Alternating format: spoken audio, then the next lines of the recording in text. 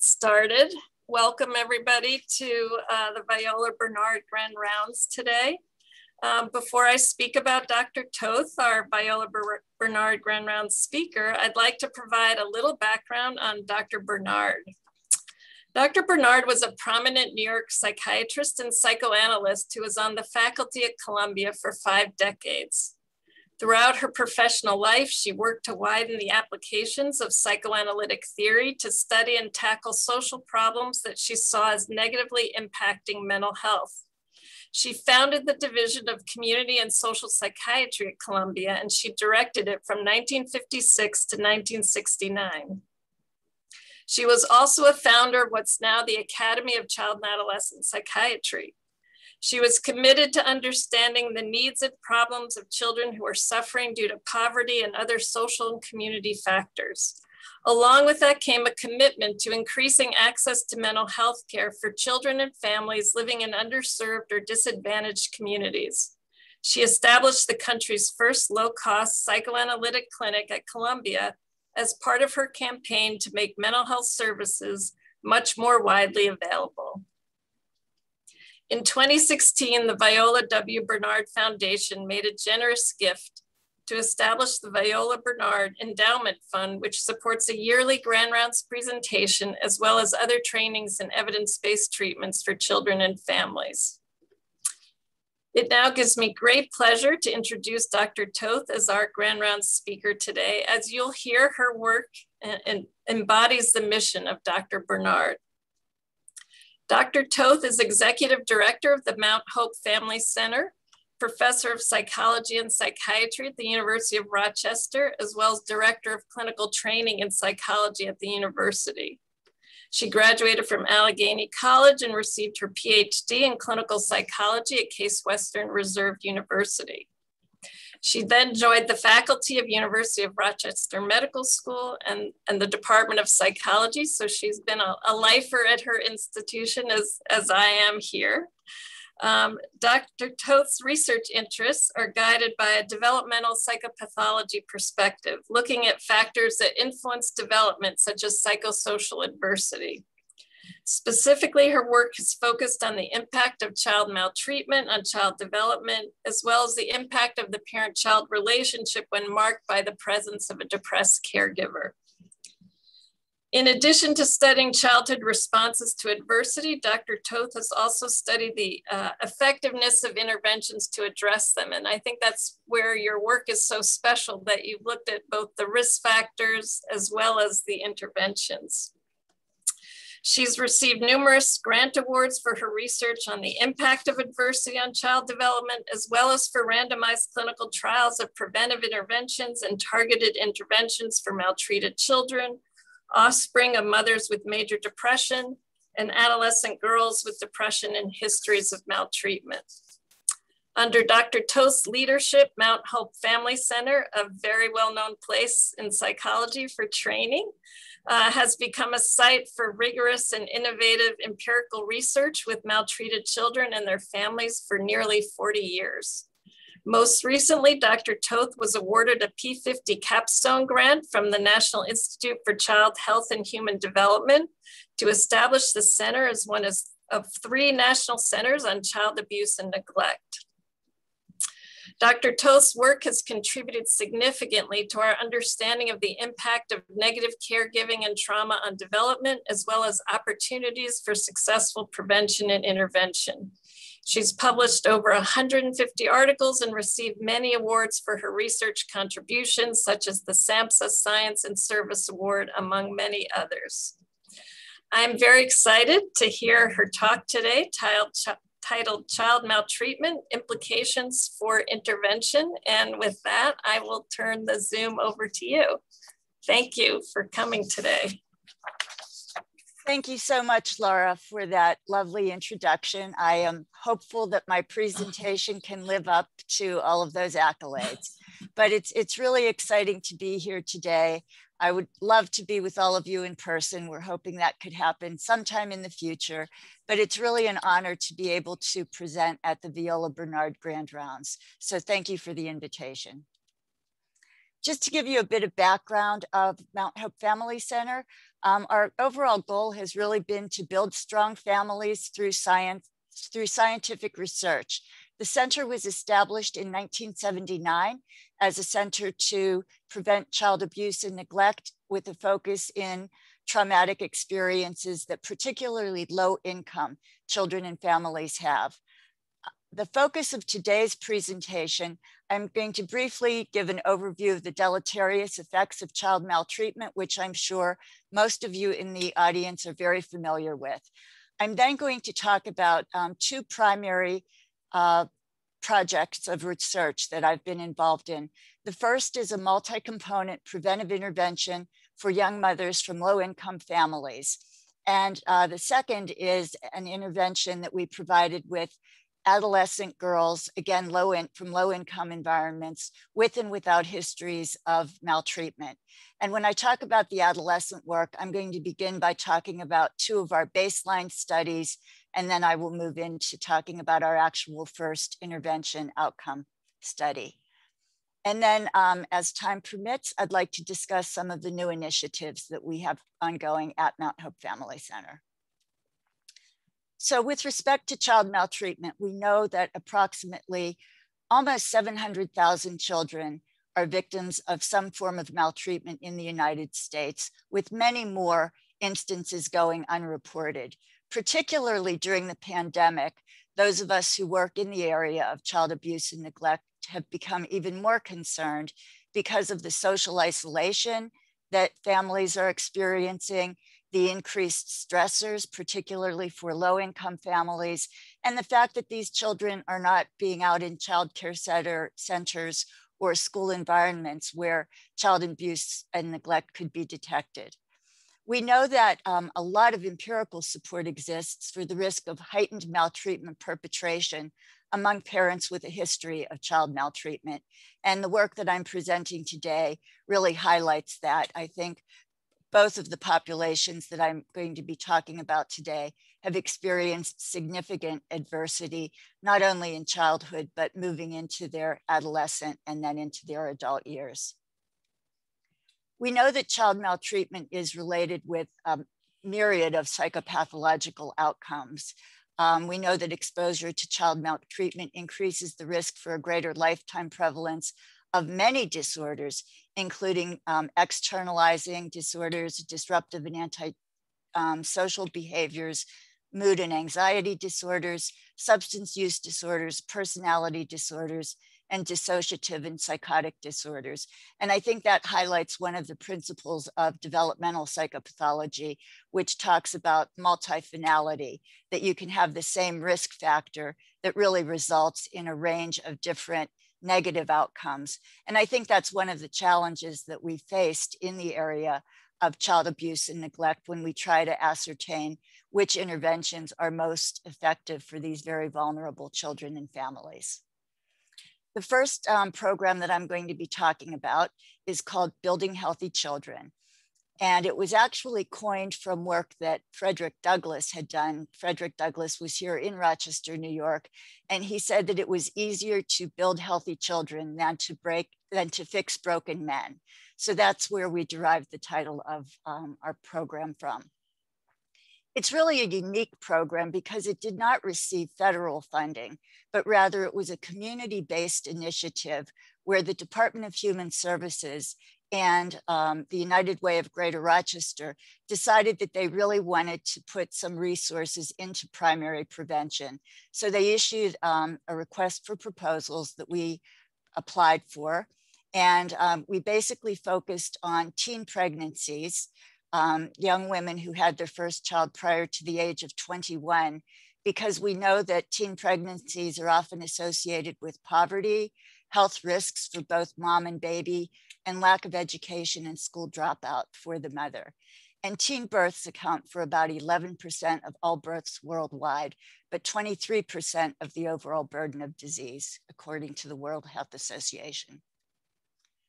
So basically, we target mothers who had their first child prior to the age of 21, who were residing in poverty. They were recruited through pediatric practices here in Rochester, New York, we began recruiting through the University of Rochester Medical Center, but it became really clear to us that there was a much greater need community-wide. So we really expanded our recruitment strategy to pediatric practices throughout the Rochester community. Right now, we're located in about 12 pediatric practices. Our criteria for recruitment were that the mothers did not have any CPS involvement, and that they had Child Protective Services involvement, and that they had no more than 2 children. And it was interesting because our funders thought that this would be a very low risk population. And they basically said to us, you know, is that really something that you want to focus preventive efforts on? And we said, well, actually, we don't think it's going to be that low risk of a population, but we want to start with a population that is not so at risk that the probability of really being able to effectively prevent future child maltreatment is going to be an uphill battle. Our participants really underscore the fact that we were very right on with respect to the high risk nature of the population. In our BHC moms, about 85% have a history of trauma sometime in their lifetime. 65% of them had histories of child maltreatment, and 30% of them had a history of sexual abuse. There also was a very high rate of interparental violence in this population. So starting with really a non-treatment seeking group of young mothers, you can see the incredible risks that they were facing and the incredible odds that it would be for them to really raise healthy children in a positive environment with a positive mother-child relationship. So the goals and objectives of the program were to reduce child maltreatment and out-of-home placement, to promote positive relationships between parents and their young children, to foster positive socio-emotional well-being for the mothers and their young children, and to support the physical health and development of the children. Basically, we enrolled children. Typically, they were around 5 months of age when we enrolled them. And we actually, as we went on with the program, we downward extended the age of admission. And actually right now we're starting prenatally enrolling moms even before they give birth to their children. And we're kind of looking at how effective that is, starting that early on. But our services in the Building Healthy Children program are conceptualized as a tiered pyramid. It's a multi-component intervention, which those of you who are interested, I can certainly talk more later about the challenges of a multi-component intervention when it comes to analyzing outcomes for your program. But all of the mothers in the program received the bottom of the pyramid, which is paraprofessional outreach. So we had community health workers who were demographically similar to the mothers that we were working with. They often resided in very similar neighborhoods. We're dealing with the same levels of community violence and trauma in the communities. The second part of the pyramid is parents as teachers, and it's really more of a parent skills training program that we really tried to have all of the mothers involved in as well. The next 2 levels of the pyramid are more specialized to the needs that the mothers were presenting with. Child-parent psychotherapy, which is an attachment theory-informed model of intervention that many of you may be aware of, began many years ago with the work of Selma Freiberg, who talked about therapy in the kitchen. And in more recent years, Alicia Lieberman and Patricia Van Horn have done amazing jobs, really focusing on having the model be very trauma-informed, focusing on promoting positive attachment relationships, and recognizing the effects of early caregiving experiences and how they're brought into the current relationship between a mom and her baby. At the top of the pyramid, and I know Laura is particularly interested in this, we had interpersonal psychotherapy for our mothers who presented with depression. All of the models are intervention-based, and we really struggled with, with this very high risk group of moms and babies. We didn't not want to provide anything. So our comparison group received annual screening and they were referred to other community-based services. As you can imagine, engagement was really critical for this non-treatment seeking group of very young moms. The paraprofessional outreach workers were critical to really reaching out to the families. Again, as I mentioned, they were demographically similar. So I think there was more of a receptivity and not as much of a distrust for being involved in a prevention program that ultimately focused on mental health. Our community health workers assisted families with really meeting basic needs.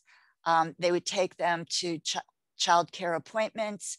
They would help ensure that there was adequate food in the homes. They would try to ensure stable housing for these families that were often very transitory. And a big focus was also working to help these young mothers achieve educational attainment, and those of whom were able to be in the workforce to gain gainful employment. It was a randomized control trial, and I think it was very innovative of our funders that they not only wanted to support the provision of services, but they really wanted to see whether it actually worked. So they didn't only fund the service, they also provided support for the research component of it. Our sample size for the research component was about 232 mothers. We saw them at 3 time points: pre-intervention, when children were 24 months of age, and post-intervention. And in the BHC condition, the active treatment condition, about 56% were in that condition, and the screening and referral condition, we had about 43% of participants. We had an array of measures, as we typically do with our work here at Mount Hope Family Center. We typically give way too many measures, but those of interest for the presentation today, we were looking at depression, we were looking at maternal self-efficacy, parenting stress, and avoidance of child protective services involvement. With respect to child outcomes, these were very young children, obviously. So we were looking at well-child visits with a pediatrician by age 2, and in the preschool years, looking at possible mental health symptoms that the children had. When you look at our baseline data, comparisons of mothers assigned to the treatment condition and mothers assigned to the control condition revealed no differences between the groups at baseline. Mothers were on average 19 years old, and the babies were on average 5 months old. The majority of these participants were Black mothers, and they were single parents. And I would love to talk a bit more about the systemic racism that also has contributed to the trauma that these young mothers have faced, certainly in the last year, and certainly historically. I think that's become even more critical for us to recognize, both as researchers and as providers of services. Our results show that mothers assigned to the Building Healthy Children condition reported less depressive symptoms at mid-intervention, which in turn led to a cascade of positivity for the family, including less parenting stress, less child internalizing and externalizing symptoms, and greater parenting self-efficacy. This was really interesting, I think, because it was really the impact on the maternal depression that resulted in some of the downstream positive effects that we were finding. And I have tried so hard to advocate, both locally and nationally, that when we're dealing with low-income populations, young mothers, it's so critical that we screen for depression so that we can do proactive outreach and reach these mothers, address their depressive symptoms, and then positively have an impact on their parenting. We also saw some interesting physical health outcomes, with children in the Building Healthy Children program having completed all of their preventive well child checkups by age 2 at a statistically higher rate than those in the comparison condition. And children in the Building Healthy Children program also completed a lead screening at 2 years old at a significantly higher rate than those in the comparison condition. With respect to CPS avoidance of Child Protective Services involvement, we conducted additional analyses with a subset of families for whom we had access to Department of Human Services Child Protective Services records. That's a long story that I can tell any of you who are trying to access Child Protective Service records about. We had great access for records for about 2 decades. And then when there was a change in administration, we lost access to the records. We've been working with the Office of Child and Family Services for about 6 years now to regain access to those records for a number of projects that we have ongoing. It's been challenging. I'm remaining optimistic, but it's so critical to really be able to look at the outcome of these preventive interventions. With respect to indicated maltreatment, we saw that in our Building Healthy Children program, just over 3% of the Building Healthy Children families had Child Protective Services reports, where over 10% of the comparison families did. And remember, those were families that didn't receive nothing. They also received screening and referral for services. So I think that's really noteworthy as well. So the take-home message, I believe, is that a flexible evidence-based therapeutic support combined with community health workers dealing with concrete needs can improve family functioning and reduce the risk for child maltreatment among young socioeconomically disadvantaged mothers and their children. I'm really excited to be able to report that we also have a long-term follow-up of the results of this program. One of my graduate students, Liz DeMusi, recently completed her dissertation, and her goal was to follow up the families who had completed the intervention and to follow the children into the school age years. So it was about a 3 to 6 year longitudinal follow-up. I must admit, when she told me she wanted to do this for her dissertation, I was a little skeptical because I thought the probability of us really being able to recruit a significant number of these families would be very challenging. Liz was absolutely amazing. She contacted all mothers via phone. We actually reached 56% of them who agreed to take part in the follow-up. Visits were scheduled at Mount Hope Family Center. And we did look at attrition among completers versus non-completers of the intervention, and there were no significant differences. So the target children for the follow-up were 6 to 10 years of age by the follow-up visit, and it was about 3 to 7 years post-intervention. So what we found was in middle childhood, mothers in the Building Healthy Children condition reported less harsh and inconsistent parenting and less psychological aggression with their children. And children in the BHC condition also evidenced, and this was again via maternal report, evidenced less externalizing symptoms, less emotion dysregulation, and they showed marginally significantly better executive functioning.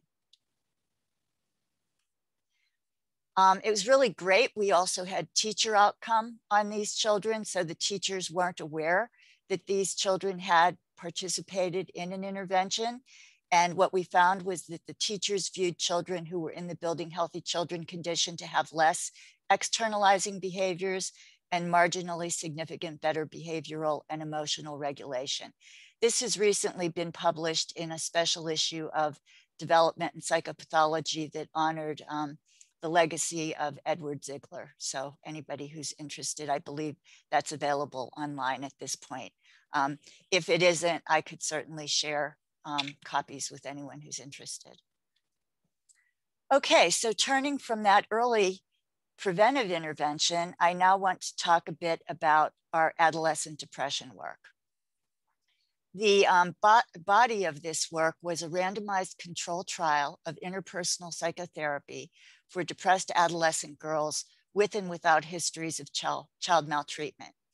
And the design of the study was, we just kind of wondered if interpersonal psychotherapy for adolescents would work differently if we had girls with a history of trauma versus girls without a history of trauma. I have to give a huge shout out to Laura Muffson for being the developer of interpersonal psychotherapy for adolescents. She just has done an amazing job. We have found it to be an absolutely incredible intervention that works really well, given the time limited nature of it, given the modifications for adolescents with the downward extension from adults.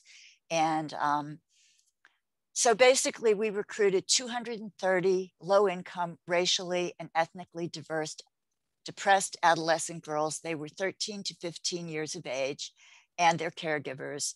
And as I said, many of them, really probably about half by design, had a history of maltreatment. They were all non-treatment seeking girls, and they were recruited through primary care and community settings.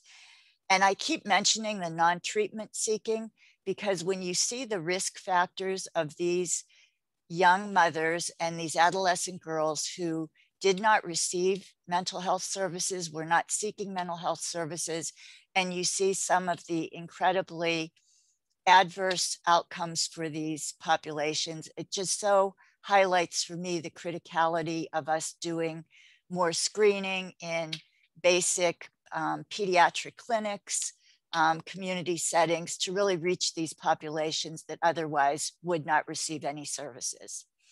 The mean age of these teen girls was 14. About 66% were African American. 79% lived in single parent households, and the mean family income was less than $28,000. 51% had a history of maltreatment. As I said, that was by design. And this was a highly traumatized sample. Our girls reported experiencing rape, stabbing, house fires, family murders, gang violence, etc. Initially, and this speaks a bit to some of our naivete, I think, we did not want comorbidity in this sample, so we didn't want conduct disorders. We really wanted to focus on depression. And we learned very early on that if we ruled out comorbidity of anxiety and antisocial disorders, that we would pretty much not have a sample given the incredible high risk. So we had to modify those criteria. The adolescents were randomly assigned to 14 sessions of interpersonal psychotherapy for adolescents or an enhanced community standard.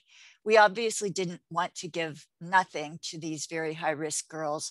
So we had a therapist who was not trained on any evidence-based models, who provided a general counseling model with the girls.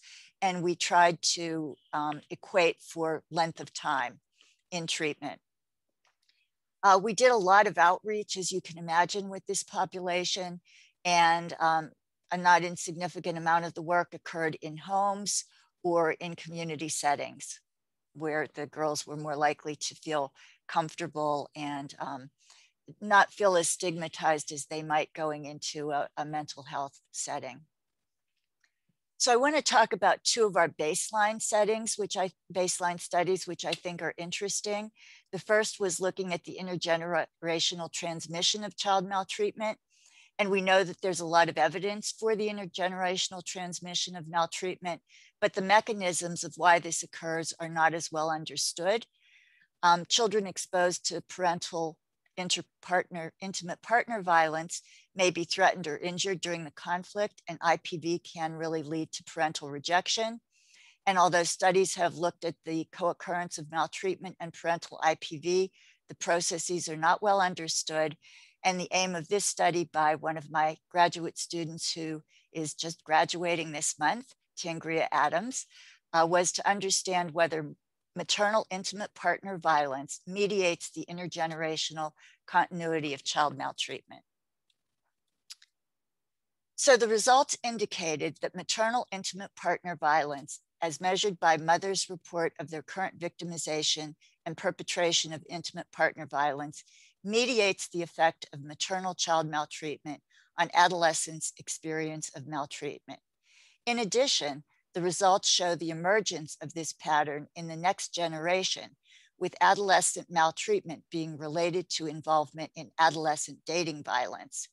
And thus the results show that involvement in IPV may be a key mechanism of the intergenerational transmission of child maltreatment. So the conclusion of Tangria's work was that a mother's maltreatment history can directly predict her adolescent daughter maltreatment victimization. A mother's own child maltreatment history predicted her experience of violence in her adult romantic relationships. Maternal IPV involvement mediated the intergenerational transmission of child maltreatment, and the results show the emergence of this pattern in the next generation, with adolescent maltreatment being related to involvement in adolescent dating violence. The second baseline study was led by one of my colleagues, Elizabeth Handley, and she was looking at child maltreatment and adolescent suicide ideation. We know that individuals who experience child maltreatment are at heightened risk for suicidal ideation, but really little is known about the specific interpersonal processes, especially familial processes, that may underlie the association between child maltreatment and youth risk for suicide.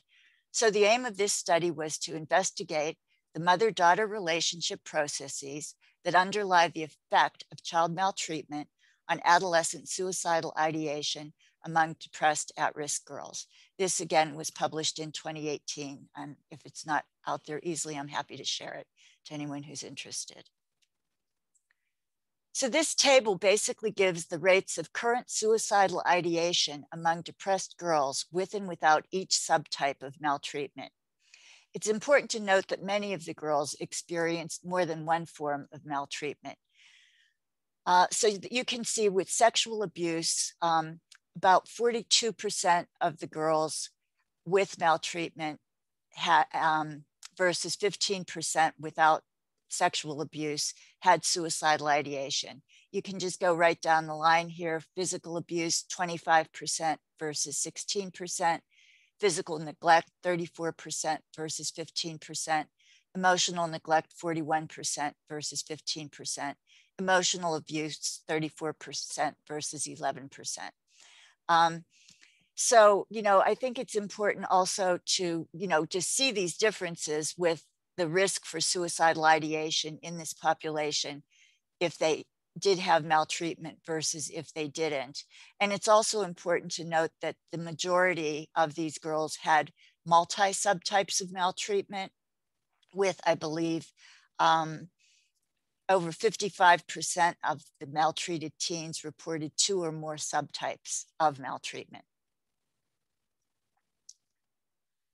The results indicate that over and above depressive symptoms, mother-daughter conflict via mother report and mother-daughter relationship quality via adolescent report were significant mediators of the effect of child maltreatment on suicide ideation. And again, just thinking about the importance of these results given this non-treatment seeking population that had not been identified.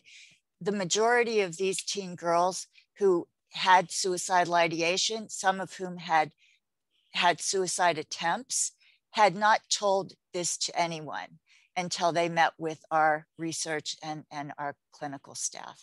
So that's really very, very frightening, I think, to think about this huge part of our young teens and our low income, particularly young teens of color, who are not receiving adequate outreach services.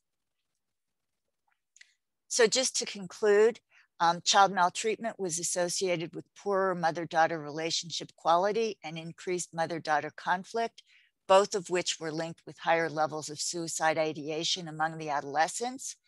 And we believe that we advanced the extant literature by identifying 2 distinct familial processes that partially explain why maltreated children are at risk of developing suicide ideation in adolescence. And this, to me, leads into the final study that I'm going to talk about, which is why I believe relationship-based interventions represent theoretically salient approaches to depression treatment for maltreated youth. So this turns to our first published study of our outcomes of interpersonal psychotherapy for depressed adolescents. As I think probably all of you in the audience know, IPTA is a targeted intervention for mood disorders. It's time limited, it's empirically supported. It builds on interpersonal theory and psychosocial research on depression, and it really makes a practical link between the patient's mood and disturbing life events that either trigger or follow from the onset of the mood disorder. And as I mentioned, Laura did some amazing modifications to this model to really be very relevant to the adolescent population. We also tweaked it a bit for our population. We found that if we labeled this as treatment for depression, the girls were much less likely to want to enroll in the intervention. We really talked a lot more about the stressors in their life, how adolescence in period can be very stressful. And so we minimized the disease label of the model and really just did a lot of work around trying to make it relevant to what was going on in the teens' lives, you know, interpersonal conflict, role transitions, certainly some of them even, you know, teen pregnancy. So there was just a lot going on in this population. So we looked at the efficacy of IPTA among depressed adolescents with and without a history of child maltreatment. And that's been published in 2020. So for our results, given the non-treatment seeking nature of the sample, we used what I think is becoming a more common statistical approach for particularly interventions with non-treatment seeking populations, but we utilized something called complier average causal effect, or case modeling, as opposed to intent to treat analyses, because with a non-treatment seeking population, you can find a pretty high non-compliance rate. So if you're really just doing your intent to treat analyses and you have maybe 40 to 50% of the participants who didn't receive any intervention, it's pretty hard to show that you have any results. So we did use case modeling. It's a pretty complicated statistical analysis, which I honestly would need to phone a friend if any of you have major questions about it, but she would be happy to share more about the nuts and bolts of the analyses. But what we found was the results showed that the effect of IPTA compared to the enhanced community standard on change in depressive symptoms from pre to post intervention depended on whether or not the adolescents had experienced maltreatment. Among girls with a history of maltreatment, IPTA predicted a greater decrease in depressive symptoms at post-intervention compared to the enhanced community standard. And as the number of maltreatment subtypes increased, the advantage of IPTA over the community standard became even more pronounced. And among girls without a maltreatment history, the enhanced community standard and interpersonal psychotherapy for adolescents did not differ in their efficacy of decreasing depressive symptoms. So I thought that was a really fascinating outcome that we really didn't anticipate. We maybe had an inkling because that's why we wanted the maltreatment versus the non-maltreatment population. There also, we found an interesting focus on sexual abuse, where our results indicated that the effect of IPTA compared to the community standard on change in depressive symptoms from pre to post intervention depended on whether or not the adolescents had a sexual abuse history.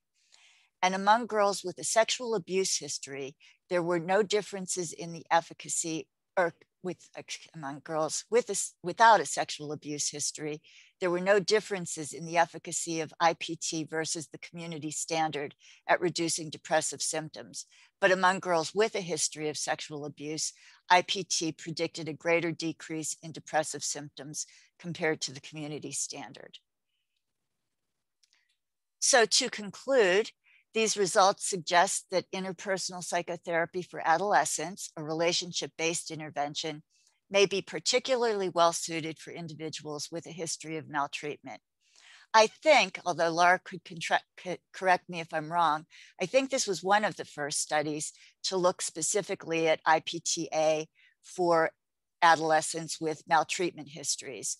And I know that Laura is engaging in some, which sounds like fascinating work now, looking at PTSD with adolescents. And I'll just be fascinated to talk more with you about that and to compare what you're finding with what we're finding. I know there's been some work done with the adult population that I believe John Markowitz did, again, finding that IPT was effective for trauma. But really, I think we're kind of cutting edge here with Laura's work and John's work and our work, looking at the importance of interpersonal psychotherapy for populations with histories of trauma. I think our findings, like most intervention outcome studies, unfortunately, also highlight the importance of further exploring moderators of treatment. And I think, again, not to sound like a broken record, but our results really demonstrate the criticality of expanding services outside of the clinic walls and highlight the need for routine mental health screening in primary care settings. So those are my kind of my intervention findings. And what I'd like to do now is just spend a few minutes talking about some of our current and future directions at Mount Hope Family Center. I believe we're in our third year of a project Laura mentioned in her introduction. We received funding from the National Institute of Child Health and Human Development to establish us as one of 3 academic partnerships in the United States to be a capstone center on child abuse and neglect. The other 2 centers are located at Penn State and Washington University in St. Louis. A really exciting part of this work is we're really trying to get the 3 centers to work together and really to ultimately develop more nationwide partnerships around this. But our particular project is called Transform, which stands for Translational Research that Adapts New Science for Maltreatment Prevention. Everyone tells me I'm great at coming up with these little mnemonic things, so that was a bit of a stretch, but I thought Transform worked really well. Mount Hope Family Center is working in collaboration with Minnesota's Institute for Translational Research in Children's Mental Health, and Dante Cicchetti and I are the PIs on this grant. As many of you may know, Dante was here at Mount Hope Family Center for, I believe, 2 decades. And since he went to the University of Minnesota, thankfully, we've been able to continue our really decades-long collaboration. So it's kind of been a win-win all around. Transform basically has 2 main studies. So our research is focusing on 2 areas. The first that I'm working as the PI with Jody Todd Manley is looking at the efficacy of child-parent psychotherapy, which we are delivering either prenatally or postnatally to impoverished families. And we're also looking at whether a shortened course of child-parent psychotherapy is equally effective. So typically child-parent psychotherapy is pretty long-term. It's about a 12-month course of intervention. And we're looking at shortening that to 6 months. It's a really complicated design. In retrospect, I wish we had kind of done one or the other, but we're plugging away. The pandemic obviously has put a bit of a glitch in that work, because for a while, all of our research, as I know yours was in New York, was shut down. We then had to move to remote intervention, and we've been really very creative around doing Zoom interventions, telehealth, also when the weather was nice, trying to meet families outside, figuring out ways to actually videotape parent-child interactions in the homes, because that was a big part of what we were looking at. Strange situation in terms of attachment, security as an outcome. We missed a chunk of that. I've been very grateful that we're finding more recently that moms are willing to come into the center. And so we are getting some of our strange situations again. And we've also come up with other ways of trying to look at the mother-child attachment relationship without knowing that we're going to have the strange situation on all of the populations. So we've been doing the parent development interview. We've been doing some attachment scripts that I believe the Everett Waters group has developed that they graciously shared with us. So again, I think all of us during this period have had to be very creative in our approaches to both our research and our intervention. The second study, and these are basically two R01 equivalent studies. The second is a long-term follow-up investigation of a large-scale study of risk and resilience in school-age children. And these were kids who attended one of our summer camp programs. Not one of them, they attended like probably 15 of them. So it's a very large sample. We have over 1,000 children who participated in this. And we're looking at the long-term effects of early trauma that these children experience during the school age years, where we have an array of different psychological and psychophysiological measures. And we're looking at the long-term effects. These kids are now in early adulthood. So we're looking at the chronic stress of child maltreatment in relation to possible premature aging and current physical and mental health problems in adulthood. And the lead investigators on that are Dante Cicchetti, Liz Handley, and unfortunately, my dear friend and colleague, Fred Rogash, who passed away in November, but whose contribution certainly will continue on into the future. Another big core of the Transform is called the Community Engagement Core, and that's being led by my colleague, Kate Cerulli, who's a JD PhD. Kate actually, as we speak, is doing a policy fellowship at the Robert Wood Johnson Foundation. So she brings an incredible policy lens to the work that we're doing. And one of our real goals of Transform is to take what we know and what we certainly have decades of research, both basic research and more intervention research on maltreated populations. And we're trying to translate that into different arenas so that it really has more of an impact. We get it out of the academic realm and into real world settings where child welfare leaders, educators, practitioners, mental health providers, attorneys, judges, et cetera, can benefit from it. I thought we had, do we have a website here or no? We do have a website. If it didn't show up, I can show that website. I can share that website, but we have a whole Transform website that has all of our archived webinars and a lot of information that's relevant for parents, judges, caretakers, et cetera. So I think that might be really helpful for me to be able to share with everyone. So let's see where we are here. So with that, I just would like to acknowledge our funders, my amazing colleagues, Kate Cerulli, Dante Cicchetti, Liz Handley, Jody Todd Manley, Fred Rogash, Melissa Sturge-Apple, innumerable research assistants, therapists, students, children, and families. I know it's trite, but I always say that doing work like this certainly does take a village. And those of you who are involved in this work know that it's challenging. I think the last, before our current PROMISE study, that's the preventive intervention with moms and their babies, I swore I wasn't going to do any more intervention research because it is very challenging. And but I think the value of it and the importance for society more broadly makes it worthwhile. So with that, I think we can open it up to questions, if I'm correct, Laura?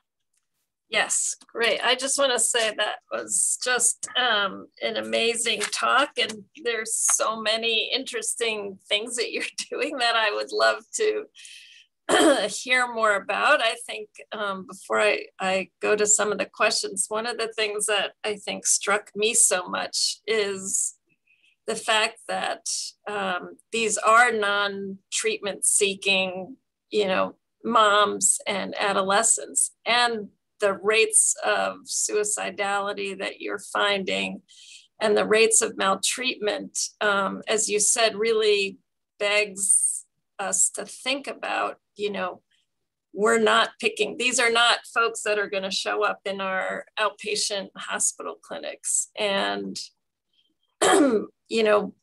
the US Preventive Task Force years ago said that we should be screening for depression in primary care clinics as a standard.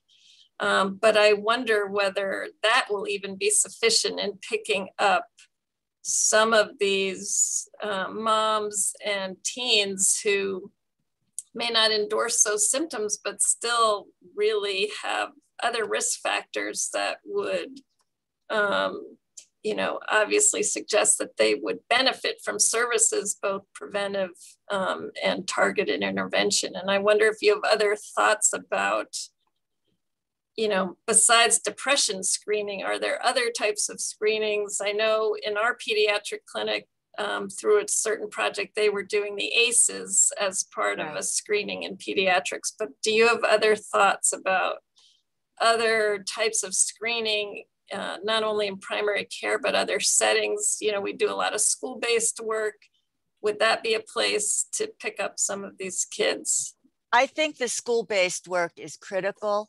And I know our child and adolescent clinic here at University of Rochester has developed a number of satellite clinics in schools, which I think is really critical. We even established a small satellite clinic here at Mount Hope, where we have some of the child and adolescent therapists from URMC based here, well, when they were based here, once we get back here at the center. So I think that's really critical. One of the real concerns I have, though, is not all of these populations even show up at primary care facilities, or the kids are not consistently attending school. We think about the homeless population, the transitory nature of this population. And that's a real concern for me, because even it'd be a huge step to even do the screenings, Laura, that you and I are talking about. And it's amazed me over the years, the resistance that I have found to screening for depression in primary care settings, with the typical response being, well, if we screen and we find it, what are we going to do with it? And if there aren't enough providers out there, that, or if the parent doesn't have the right insurance or whatever, it's almost like not wanting to know, because then you're responsible for doing something. But what if there's nothing that you really feel that you can do? So I think that's been a huge challenge, that from more of a social policy perspective, I think we just need to really work on. That's why I'm excited about our Transform grant with Kate's involvement, and really looking at trying to reach some of those sectors of society that, don't necessarily think the way we do about mental health. Yeah. I have more questions, but I will take some. We have two. From William Tucker, Vi Bernard would have been pleased that a lecture in her honor consistently emphasized community outreach as the basis of both treatment and research. My question is, what training was provided to the paraprofessional outreach staff, and what was the impact on their future careers if these were studied that resulted from their involvement in BHC? So the training of the outreach workers, we have a fabulous, our outreach workers for these programs actually were employees of the University of Rochester Medical Center. And one of my colleagues, Marty Sandler, has spent her profession working with training community health workers. She has a fabulous program called Baby Love. And that's actually where we're recruiting from for one of our Transform studies that I mentioned. So the outreach workers are incredible. They also receive really high-level supervision from trained social workers.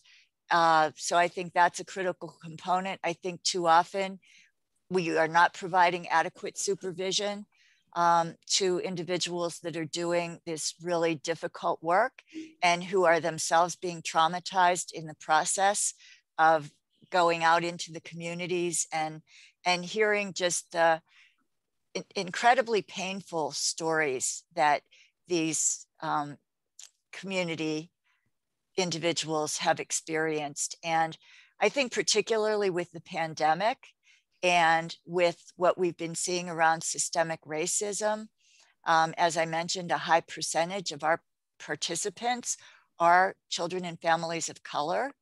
And I feel proud about that on one level because they are underrepresented in the child development research, and particularly in the treatment outcome research. So there's often then a resistance to providers not wanting to provide the evidence-based models because they say it hasn't been tested with the clients that we serve. So that's one thing. The second part of your question was about the future of the community health workers. Yes, what was the impact on them if that was studied from their involvement? I guess, did it impact how they proceeded with their careers? That's a great question. We have not studied that, but I can say that we have really been encouraging our community health workers to get involved in different educational endeavors. We have a number who have been involved in doula training. We've been a number who have become certified breastfeeding coaches. And I just feel that that has been, just to see how positively they feel about that has been really, really wonderful to see. I think it's a shame that as academic institutions, often we do not encourage the further educational attainment of some of our staff who, you know, are more at the grassroots level. And I've been on a number of committees here at the U of R where we're really looking at that more closely and trying to figure out how we can really ensure that supervisors are aware of the importance of supporting our staff, our grassroots staff, around getting additional training. I've also, we've been major involved in a lot of diversity, equity, and inclusion efforts here over, I'd say, at least the last 5 years. But in the last year, we've really intensified that.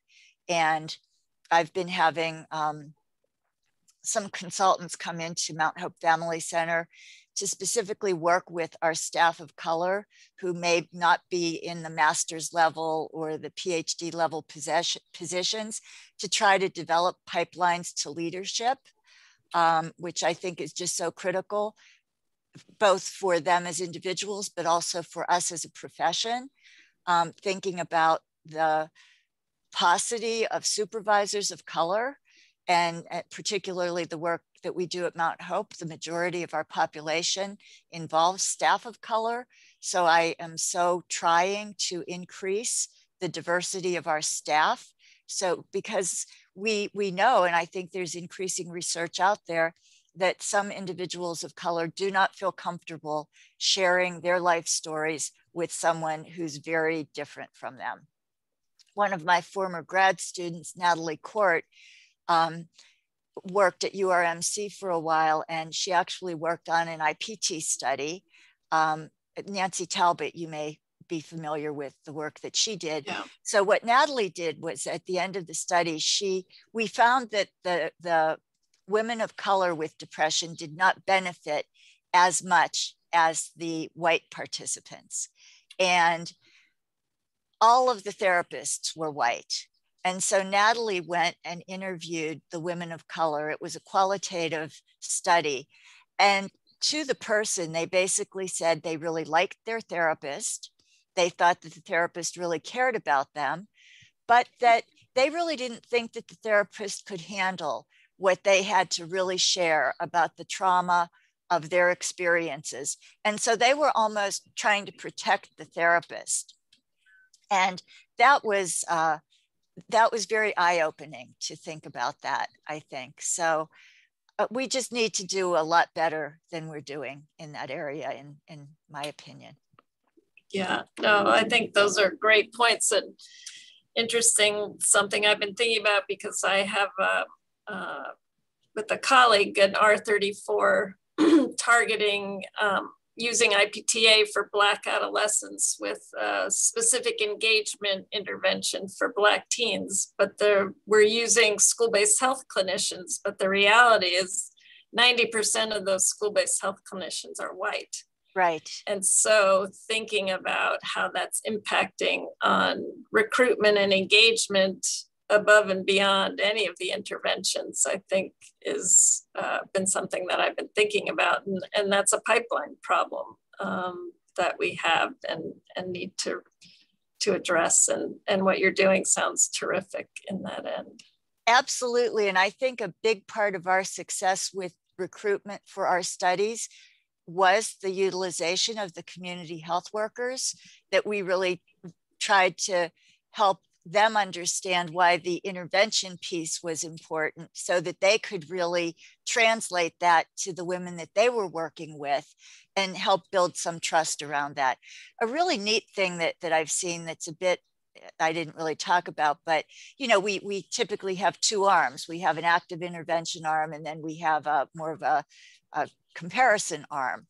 What we have found is that our participants who are involved often only in the research arm talk eloquently about how beneficial that was for them, and how just being involved in the research has helped them to think about their babies differently, to look at behaviors differently, and they have felt so connected with even the researchers that you would think that some of the researchers actually were providing intervention for the families. So, you know, often I think we kind of get dinged for, oh, you know, you're researchers, and do you really care about the population? And what about the population that isn't receiving services? But I really can say that over decades, I have consistently heard from our research participants that they feel that they have benefited from their involvement in the research. Yeah, no, I think there's something therapeutic about some of the assessments and having that contact and knowing you're being followed and somebody's cares, even through the assessments. So I've heard similar things in some of our studies.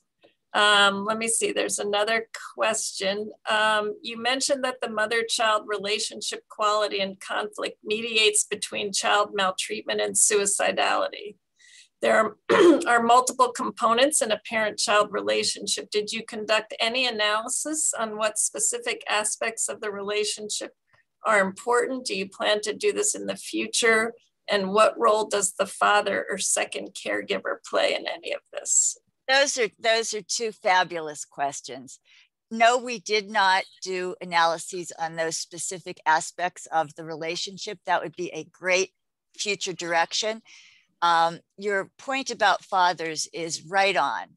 And we are trying more and more to get fathers involved, both in the research and in the intervention piece. Child parent psychotherapy really does have the flexibility to involve alternate caregivers. So we typically do that.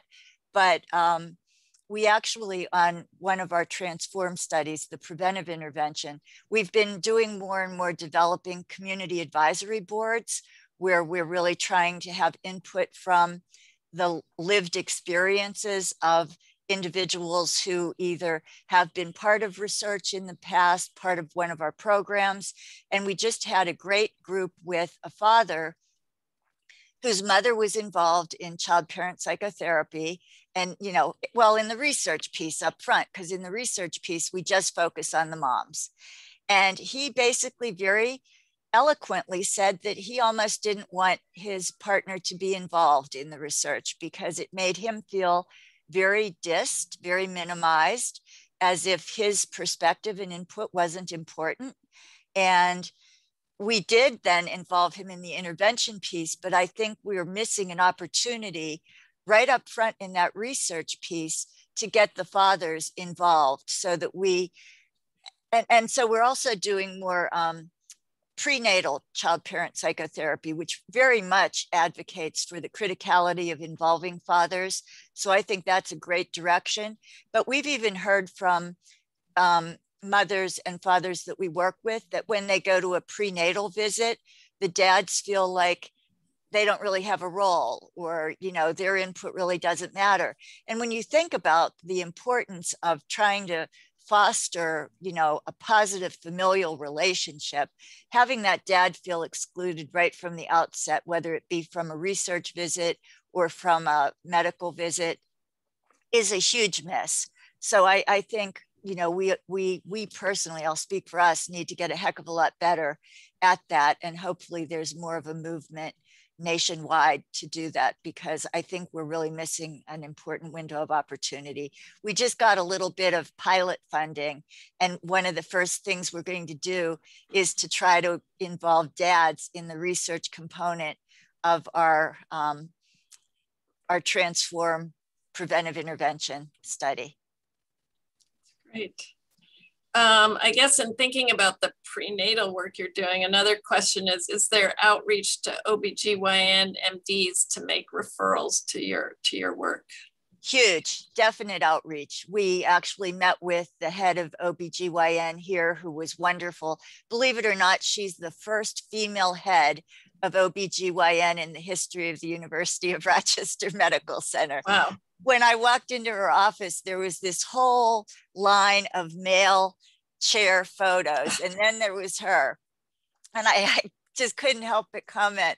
And I said, wow, here you are. And she was like, and you can be sure I'm not going to be the last. But a huge part of prenatal child parent psychotherapy is working with the OBGYNs, because we also know that when these mothers have had trauma histories, that birth and delivery process can be re-traumatizing for them. And we've been working with Alicia Lieberman a lot on this, and she told a really compelling example about a mother and their therapists. I don't know that we've gotten there yet, but their therapists, when they can, actually try to be in the delivery room. Wow. When the mother's giving birth. And the therapist was in the room with a mother with a history of trauma who was giving delivery and obviously was struggling, and her partner was there, and he became very agitated because he thought that they were being abusive to his partner. And it was so important for the therapist to be there to try to help him understand what was going on, to try to help the medical providers understand what was going on, to really avert what could have been a really awful experience for the mom and the baby's dad. That's really interesting to think about bringing the therapist into the delivery room. Well, and it's easier for Alicia because they're like really co-located out there where, we're not co-located, but our therapists have really been doing a lot with trying to talk with the moms about their experience with the medical provider. When moms agree, reaching out to the medical providers. And in terms of our recruitment, we've been getting great responses from the OBGYN clinics in the area. That's great. I'll ask another of my own questions. In the IPTA study, obviously, I'm so interested in that, given the work that we're starting to do with Shane Ragbier, who's trained by you and fantastic clinician and faculty member. I was wondering, because you chose the teens were eligible based on the depression, what did they get diagnoses of PTSD? Did they have subthreshold levels of trauma? What we did was BDI, and we also did the diagnostic interview. So it was a twofold thing.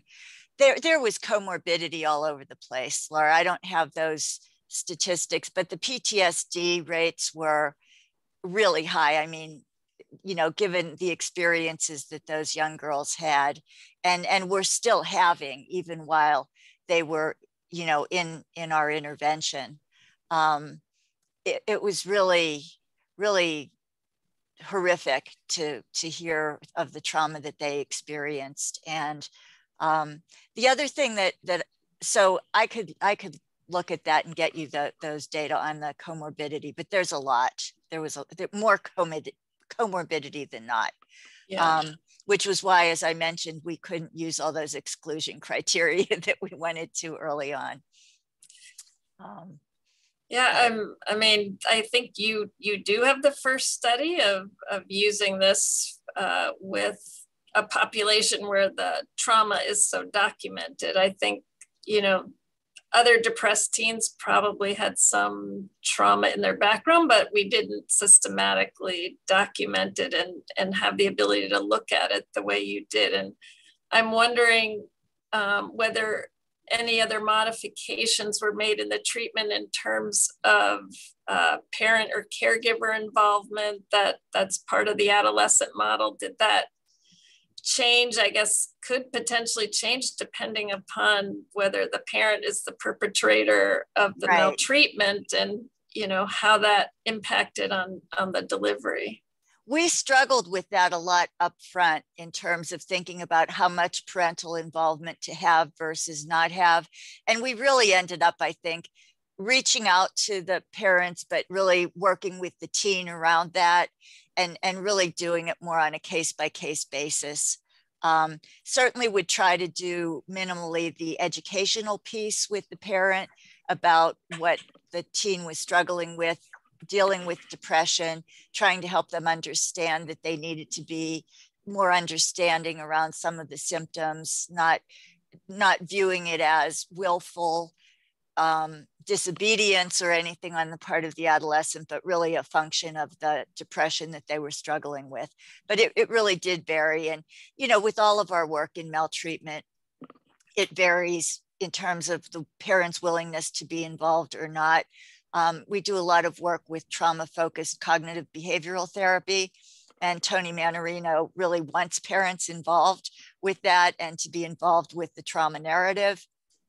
And we try to do that, but there are some parents that it would be more destructive to have them be there to try to help the child with that trauma narrative than not. And so in those cases, we really look to identify an alternate positive adult that the child feels comfortable with, that we can really help the child work through that trauma narrative with.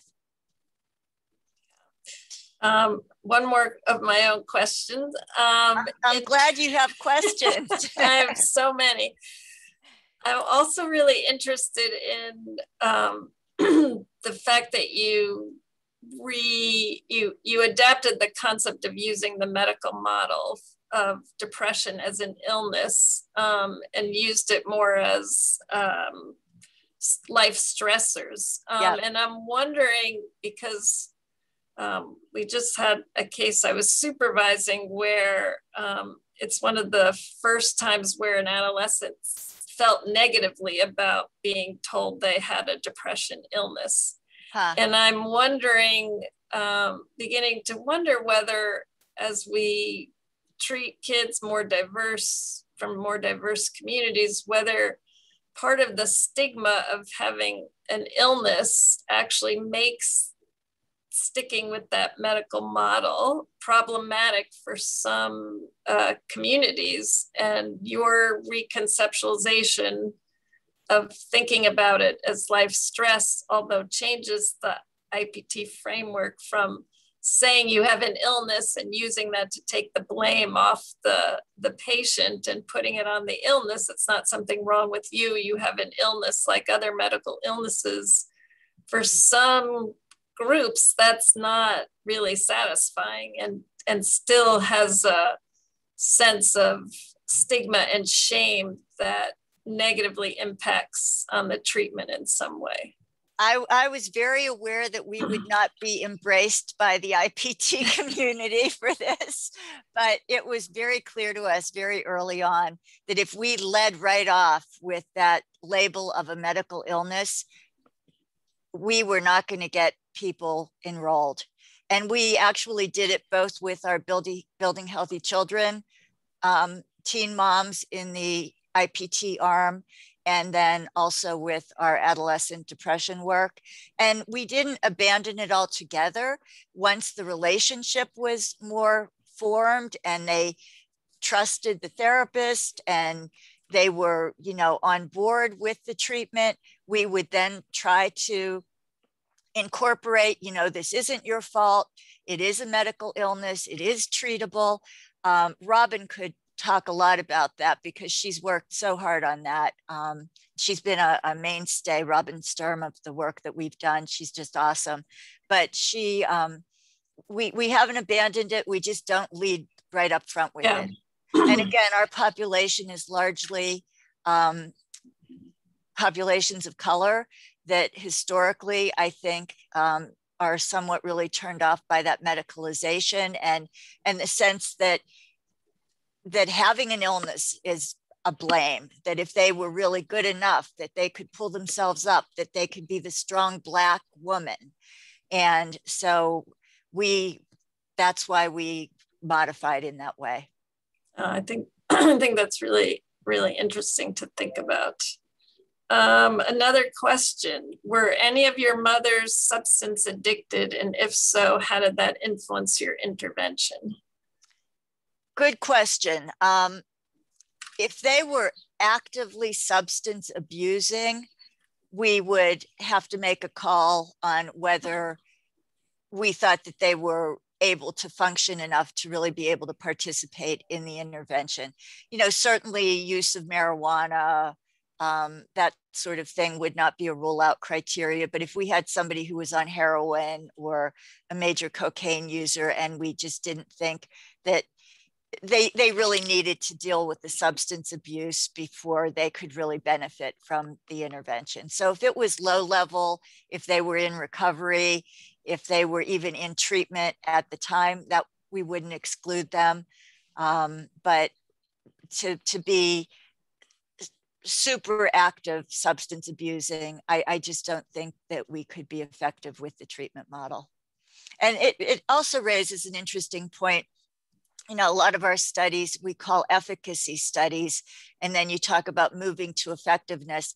I very much view our work as a hybrid model because we have really tried to be flexible enough so that it's not only going to work in a super controlled environment and then you try to move it to more of a clinic setting or something and people say, well, we can't do that because you did it with all these rule out criteria and everything else, and that's not who walks in our door.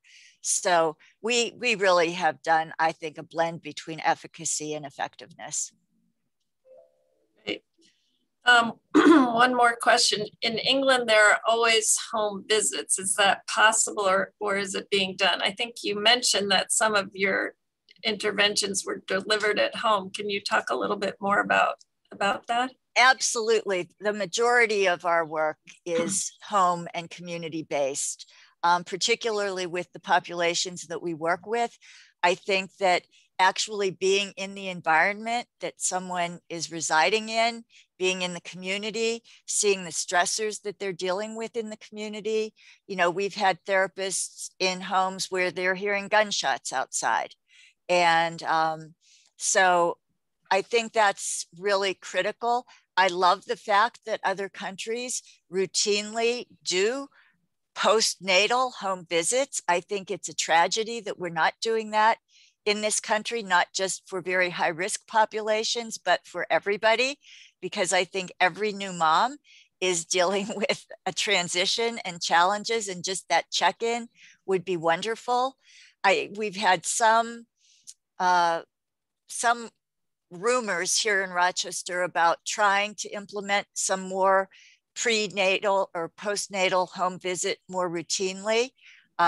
I don't know how far along we are with that, but I have found that our home-based work is really critical to the engagement with the families, to them really believing that we understand what they're dealing with. You can walk into a home where it's a one-bedroom apartment and there are 3 adults and 4 kids, and trying to do the work in that setting certainly is challenging, but otherwise you're not going to do it. And so I think that's critical. I know early on, I believe Alicia with her child parent psychotherapy work and Selma Freiberg, I think theirs was home-based.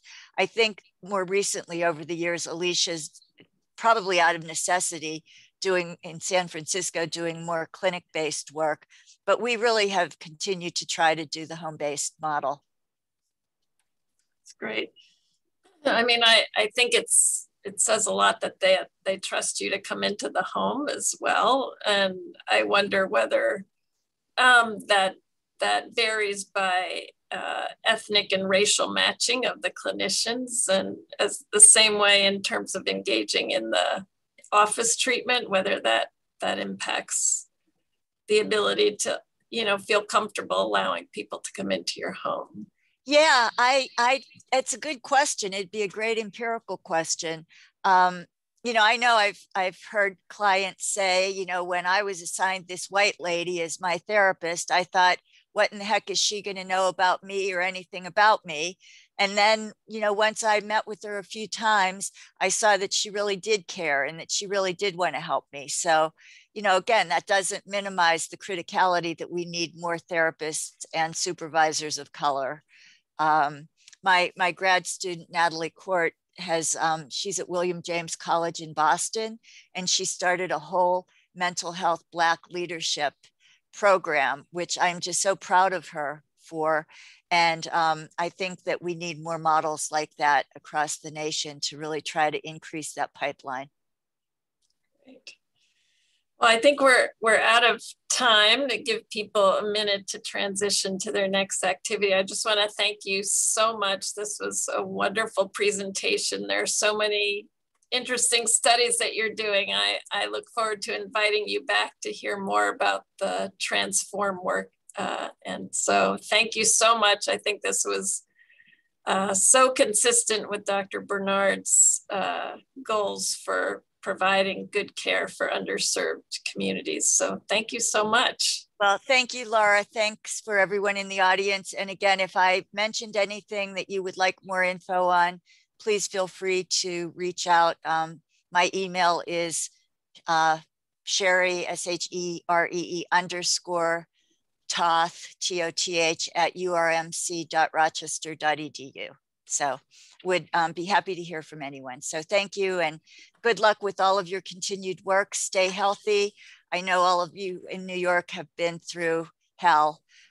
So hopefully we're all on the other side now. So thanks for all you do. Yeah, thank you and be well. And I'll be in touch.